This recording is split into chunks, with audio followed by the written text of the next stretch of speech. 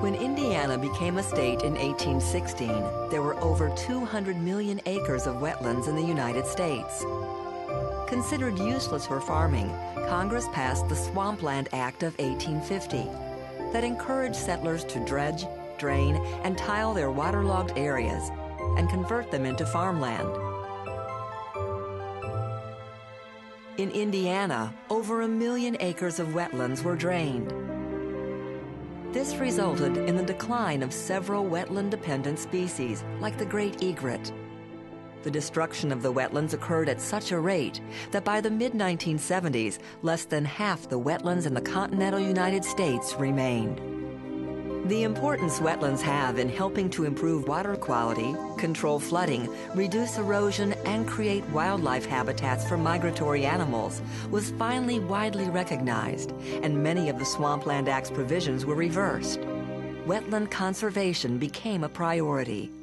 One of the success stories that resulted is the 8,000-acre Goose Pond Fish and Wildlife Area in southern Indiana, the largest wetland restoration project of its kind in U.S. history. When I saw Goose Pond, it just stood out. A historical flyway to birds traveling north and south every fall and spring.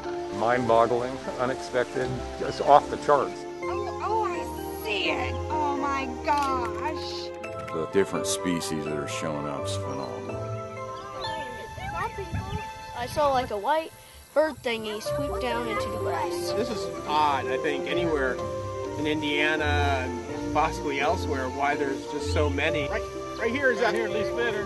Oh, so by coming in, planting the right kinds of warm season grasses, designing the right kinds of structures, and managing the water, we're going to bring in all kinds of wildlife that probably would not have been here.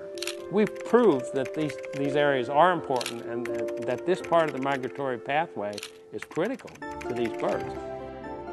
With 3,500 acres planned to be underwater, it wasn't an easy journey. It was a tempestuous crowd that was against the project completely. It was a loud crowd. It was clearly an outcry against it. They did not hide their opposition. People just clearly didn't want it.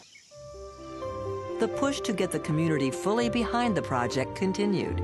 It would take years as the tireless passion of a few struggled to make it happen. And it may have all just been worth it. It's a wonderful area. I'm glad it's here. Sorry so many people had to go through so much heartache. But I think if you ask those people today, was the heartache worth it? They're going to tell you, yeah, it was worth it.